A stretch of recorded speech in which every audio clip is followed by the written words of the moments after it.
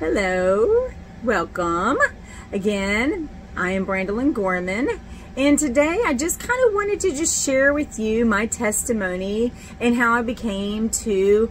I mean, if I'm going to start listening to somebody, I kind of want to know a little bit about them. So how did I become to know the Lord?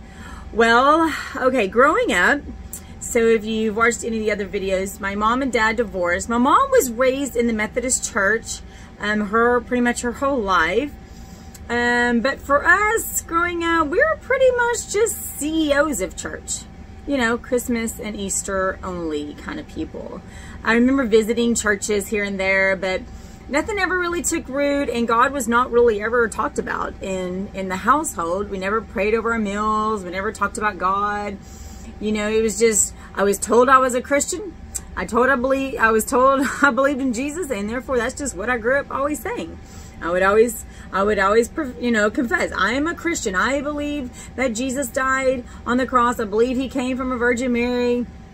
You know, I believe 33 years later he died and he was resurrected and all of that stuff. And that's what I said. And I thought that meant I was saved.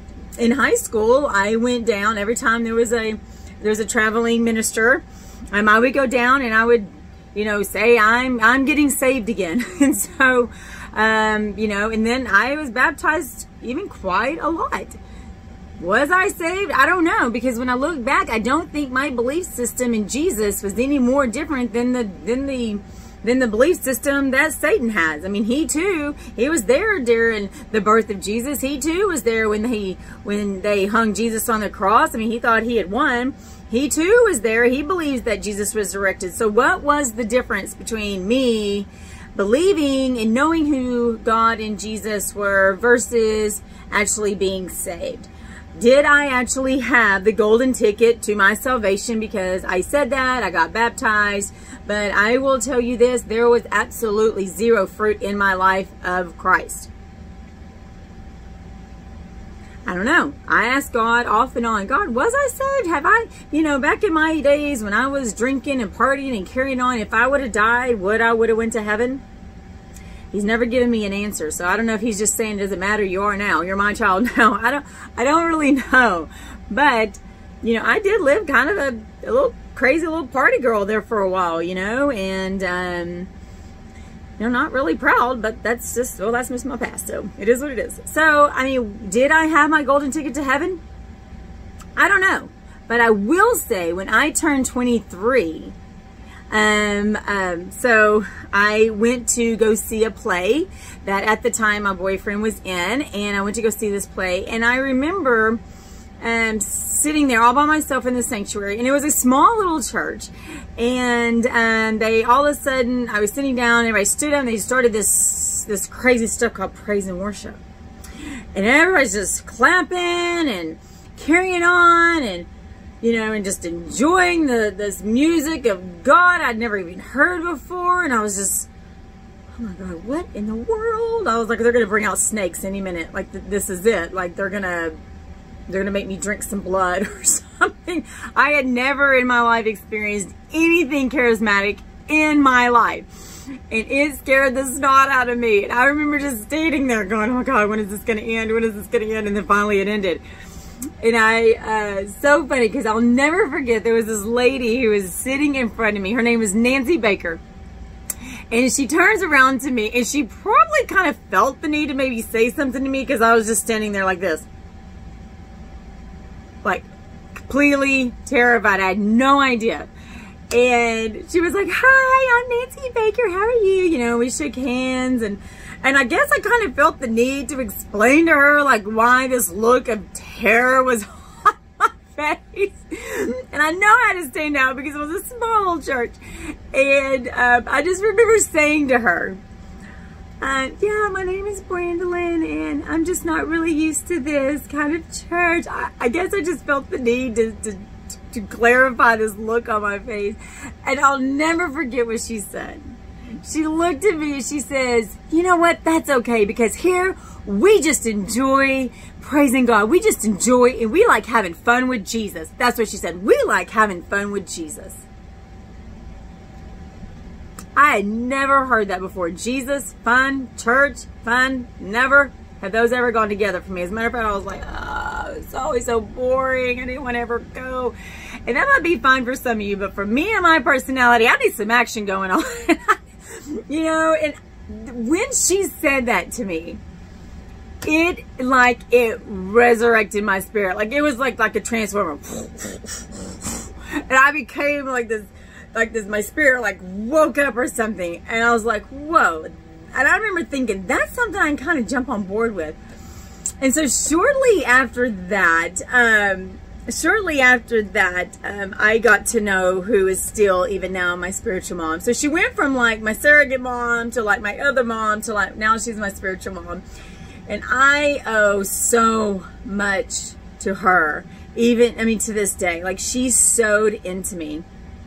And so I started going to church. So I was living in college, and I would literally drive 45 minutes one way down these little farm to market roads. Here in Texas, we got farm to market roads. I don't know if y'all do in other places, but I drove 45 minutes by myself. Okay, so the boyfriend that I had at the time, like he just didn't go anymore for whatever reason.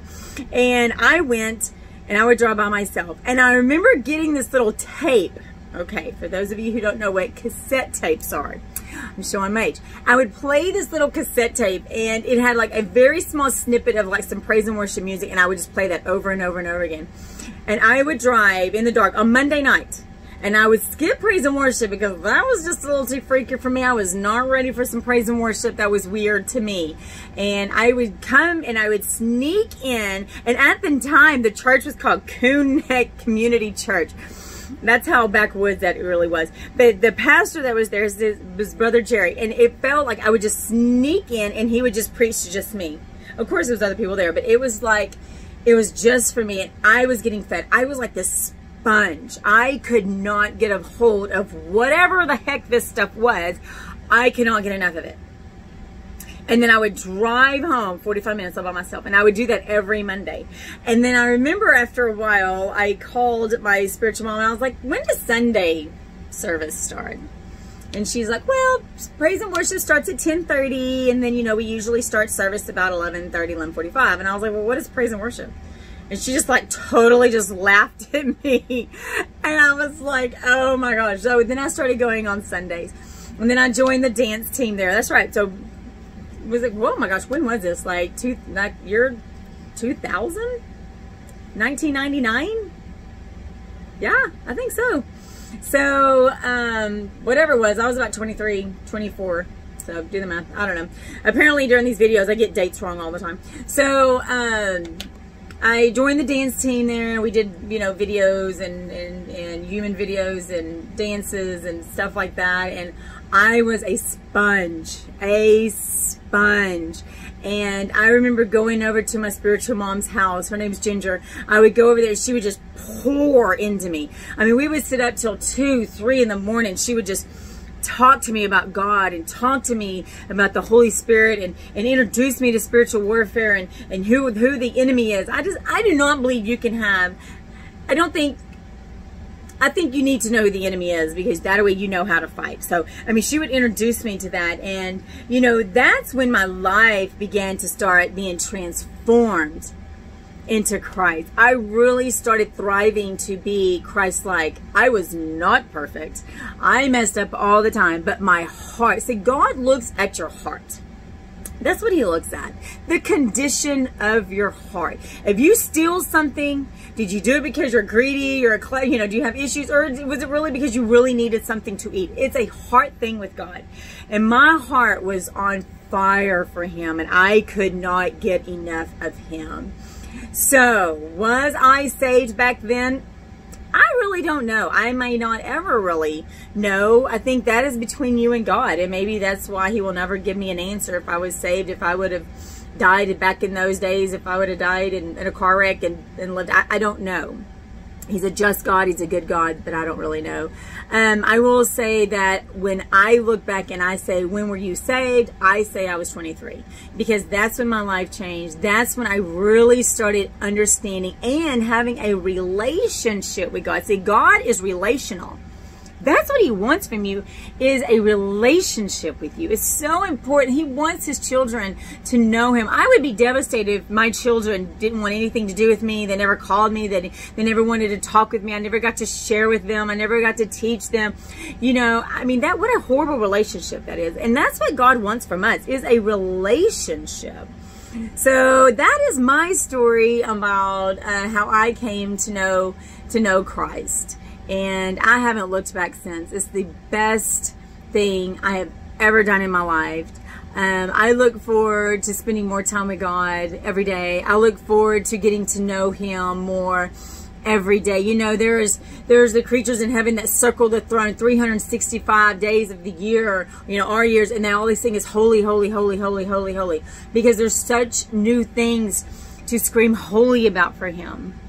And I look forward to getting to know my God, my Father, my friend, each and every day. So that's my salvation story. And what's yours?